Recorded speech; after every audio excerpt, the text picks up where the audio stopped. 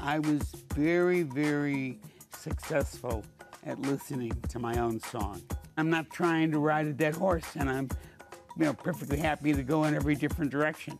I think being a lawyer or going to law school is an extraordinarily valuable thing, even though I can tell you I hated every minute of it.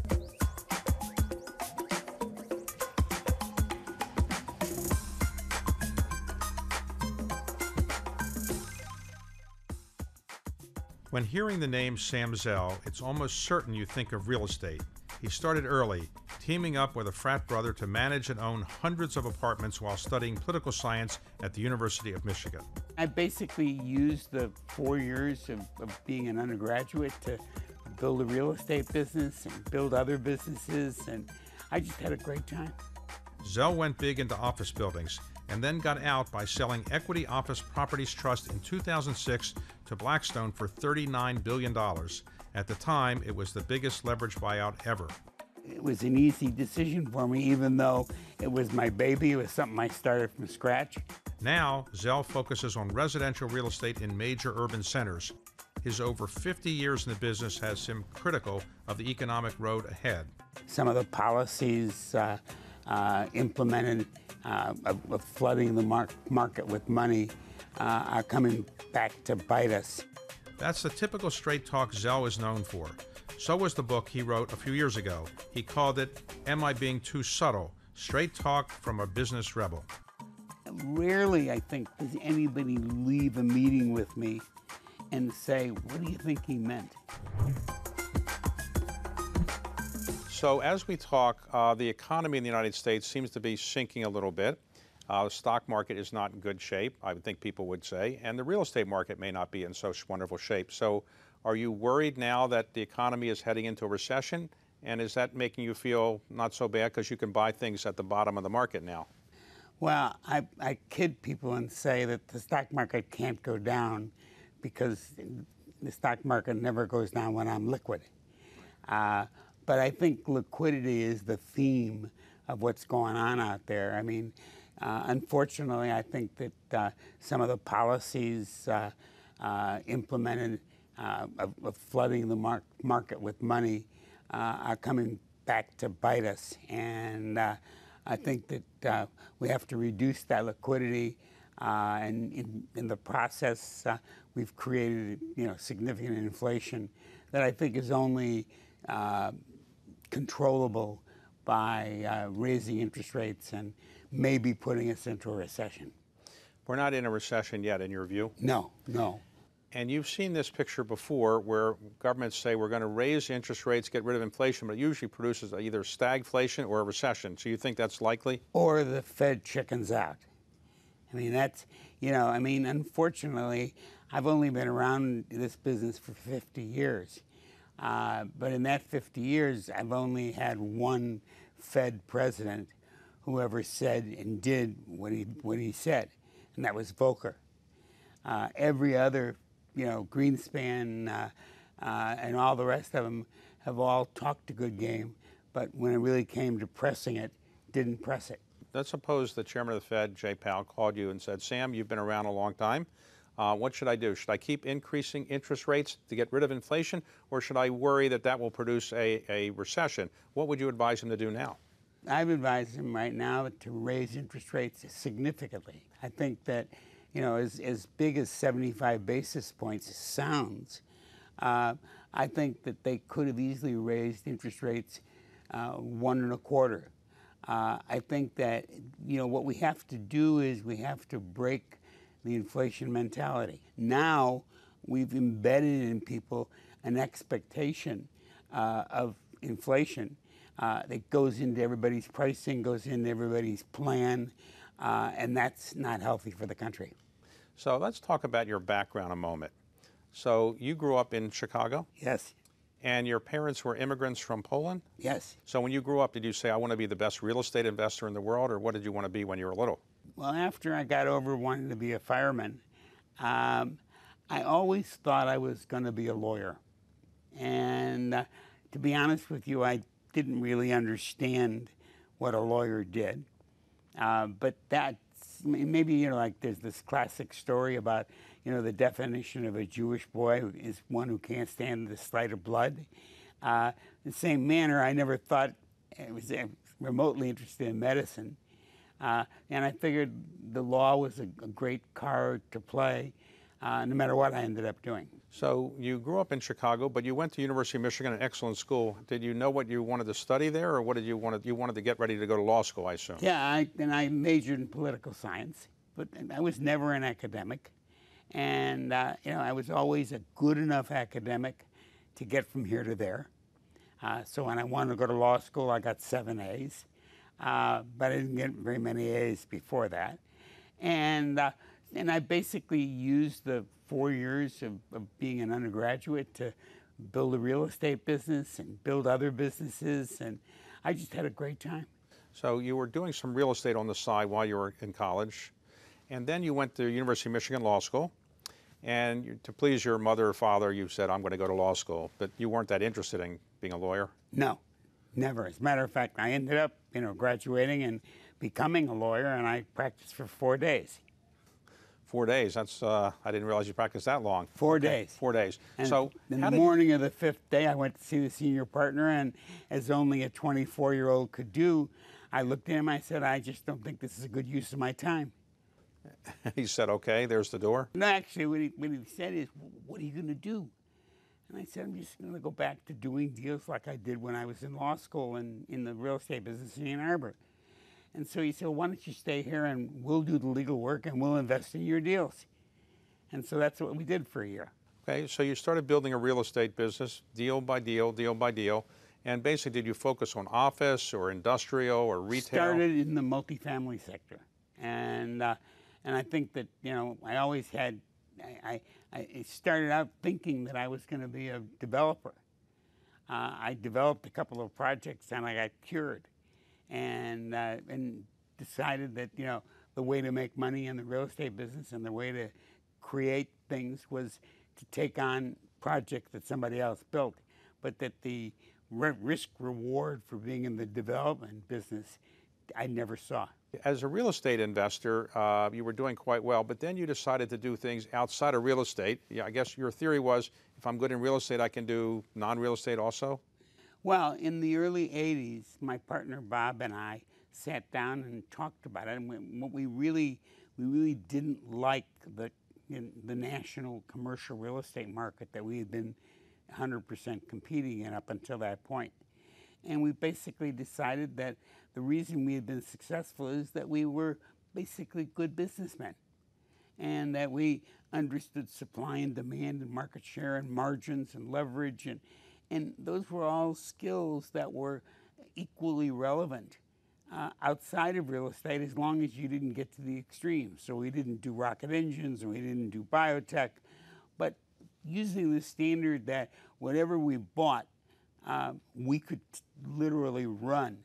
And that's what we used as a standard, allowed us to diversify, and eventually today we're probably 70% non-real estate.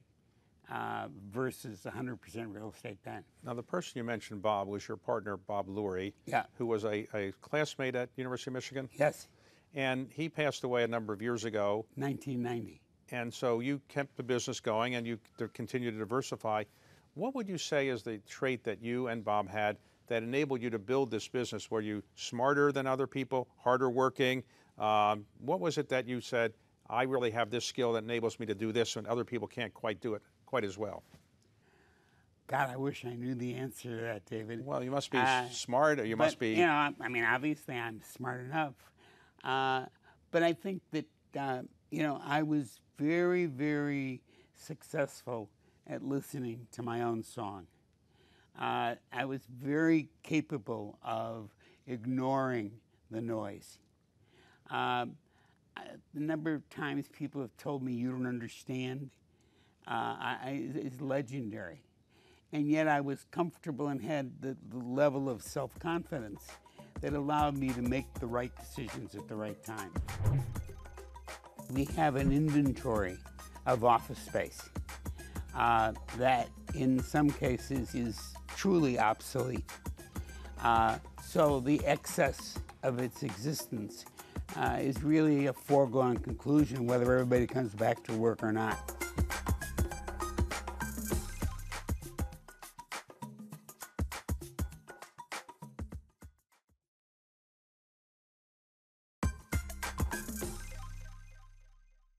The landlords of office buildings are being swamped by a tidal wave of bad news. Work from home may have been replaced by return to office, but 21% of all office visits this year have been for only once a week. In Manhattan, blocks of empty offices in the financial district pushed the supply of available space to 19% in the first quarter, a record high. And when tenants do look for space, the newer buildings are the winners. It's estimated that 30% of U.S. office buildings worth $1.1 trillion are at high risk of becoming obsolete. One oil company's vacant Houston office building sold this year at a $67 million loss to the lenders. By one estimate, prices for newer amenity-filled offices have gained about 15% from pre-pandemic levels, but smaller, older properties are down 20%. We'll learn more over the next few months. Leases accounting for about 11% of the nation's rented office space expire this year. That could pose a threat to landlords and their bankers. In real estate right now, after COVID, many people said, I'm not coming back to the office and I want to work remotely and so forth. Do you think that's going to mean there's going to be less need for office space in the United States compared to what we had before COVID? Or do you think the population is expanding so much so that eventually we're going to need the space we have now? The question is too simplistic because what we have is we have an inventory of office space that in some cases is truly obsolete. So the excess of its existence is really a foregone conclusion whether everybody comes back to work or not. And it's indicative of the fact that even in this, what I would call an oversupplied office market across the country, the new buildings with the new ventilation, the new everything, are filled. And I still feel very strongly that businesses succeed because they eventually figure out how to communicate and how to share risk and how to share ideas better. I don't think you can motivate by modem. And consequently, in every one of our businesses, we've encouraged people back to work, and in most cases, we're way ahead of everybody else in terms of the number of people coming in. Now, you wrote an article a number of years ago in which you called yourself the grave dancer. What did you mean by the grave dancer? Well, in the 70s, I was involved in buying up an enormous amount of distressed real estate. What I really did was I created $3 billion worth of non-recourse debt at a low rate in an inflationary environment. So, in effect, the way we took over all that real estate was, we'd make a deal with a bank or make a deal with an insurance company. We'd take over management. We'd stabilize the cash flow. We'd give them a mortgage instrument, which is all they ever wanted, albeit at a lower rate. But by creating this gigantic fixed rate pool of capital or a pool of debt, when the markets changed and when inflation occurred, we saw the devaluation of what that debt occurred, and then that devaluation benefited us. So when you're known as the grave dancer and you show up to buy something, or people are going to say, uh-oh, this person is the person who knows how to get the lowest price possible and squeezes me the most, does that hurt you when you're trying to buy something? It ought to. And I think it does initially. But, I think we put on our pants one leg at a time. We can't extract any more out of anybody. Yes, we suffer from knowing the numbers. And so therefore, in a very frothy market, maybe we're tough to make a deal with. Well, let's talk about the most famous real estate deal perhaps you ever did. You built a company called EOP, Equity Office Properties, and you were buying real estate office properties for many, many years. And then somebody came along to you and said, I'd like to buy it, and you weren't really interested in selling. and then you ultimately sold it in what is, I think, the highest price ever in one single real estate transaction, about almost $40 billion. So how did that come about, and were you interested in selling, and did you know that you would time the market exquisitely so well that you sold it pretty much the day the market topped? Well, I'd love to take credit for that. I don't. I think that philosophically, I've run a whole bunch of public companies. I've always felt that the day you, quote, take the public's money, there's a definition of who you're obligated to. When you're investing your own capital in a private situation, you're indebted to yourself. The moment you go public, the moment you take in public capital, that's the moment at which the public's interest is what should govern your decisions. And so, as in all of our companies, we do an NAV analysis once a year, twice a year, but we're constantly trying to assess what do we think the assets are worth relative to the stock price. And in the case of equity office, we did that on a regular basis. And then all of a sudden, somebody came along and offered us a number that was materially higher than our NAV. Well, the moment that occurred, as far as I was concerned, I had an obligation to find out and see if the price discovery was there. And eventually, we made a deal, and that deal was significantly higher than the NAV. And consequently, it was an easy decision for me, even though it was my baby. It was something I started from scratch. If I wanted to own it forever, I should have kept it private. Your success or your failure is how well you've assessed the barriers to entry. Because if there are no barriers to entry, then you're vulnerable from day one.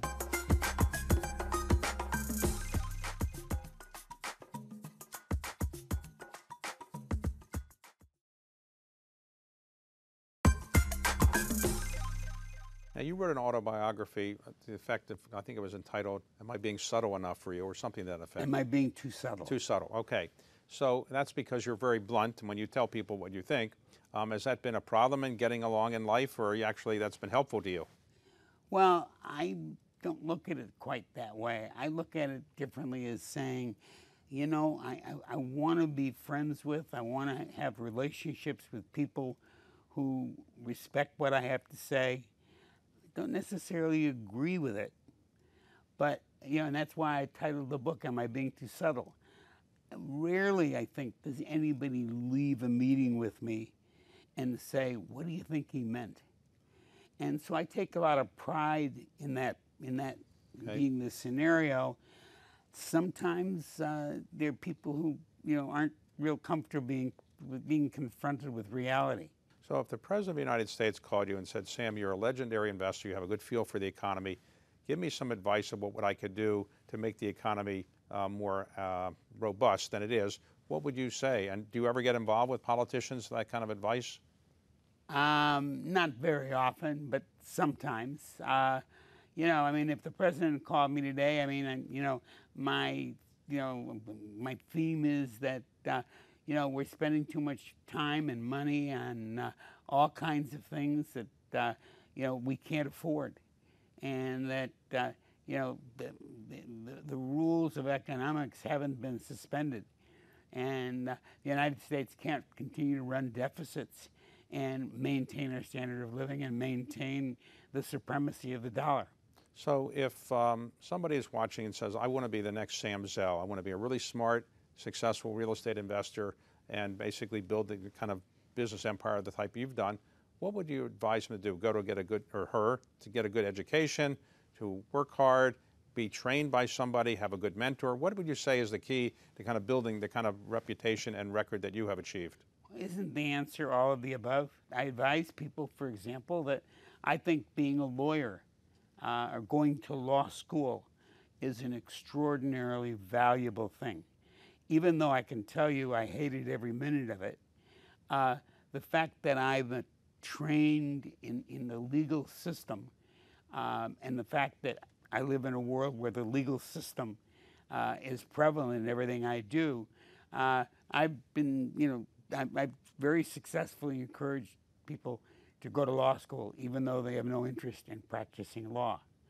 In the same manner, whatever your specialty, whether it's real estate or something else, you got to really be committed. You got to really understand what's going on. If you were to say the best investment advice you've ever been given, what would you say is the best investment advice somebody ever gave you? I think I once, very early in my career, had a conversation with somebody about barriers to entry, and I had never really thought of it, but I understood the fact that, gee, a monopoly is better than an oligopoly and certainly better than competition. But I never really understood and put it into fashion. But this conversation I had where he explained to me, when it's all said and done, your success or your failure is how well you've assessed the barriers to entry. Because if there are no barriers to entry, then you're vulnerable from day one. If there are barriers to entry, depending on what they are and how they play out, you can do a much better job of assessing the opportunity. In your observation, what is the most common mistake that the average investor makes? Selling at the wrong time or buying at the wrong time? I almost can't answer that question without using the word optimism. One of Sam's favorite Samisms is we suffer from knowing the numbers. I think we've managed to tiptoe through the tulips for the last 50 years by never allowing ourselves to get swept up in the enthusiasm of whatever the current event might be. And I think by maintaining that level of discipline, we made mistakes, and that's to be expected, but they've all been, quote, controllable. No one mistake was ever, catastrophic. So when I make a mistake in the investment world, I think about it for the next 10 or 15 or 20 years. I never forget it. Are you able to walk away from those things and just go on to the next thing? Historically, that's been the case. I mean, I can't help but think about the baseball player that gets paid $30 million a year for getting a hit 1 out of 3 times. My job as an investor is to be right a lot more than that. But more important, not to be wrong. So I assume when we have cocktail parties again, you will probably go to some. I don't know if you go to cocktail parties. If people ever come up to you and say, Sam, you're a famous investor, can you give me any advice? What would you tell that person to do?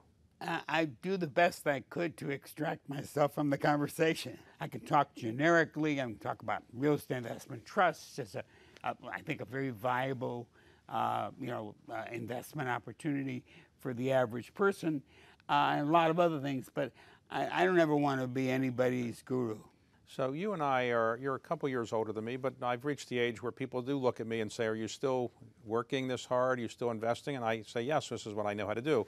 Do you get this a lot too? People say, why don't you slow down? Well, everybody says to me, when are you going to retire?